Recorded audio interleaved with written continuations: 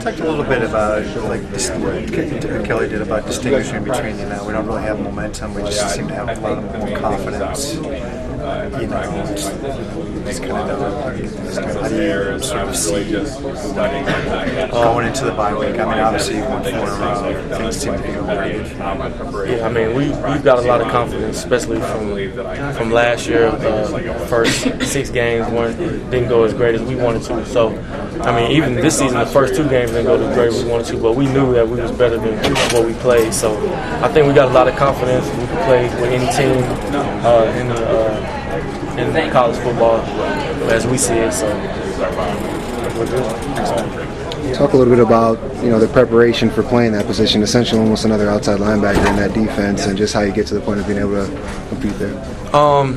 Earlier in the week when we first started playing, doing this defense, we had a lot of mess ups just because the option is a little different. You got to read one person if they do something, and you got to read another person, and just keep repping that every day. It really helped out, and basically by game day we had it pretty sound, and just had to make some adjustments to what they were doing in the game. But as soon as we got comfortable, we were fine.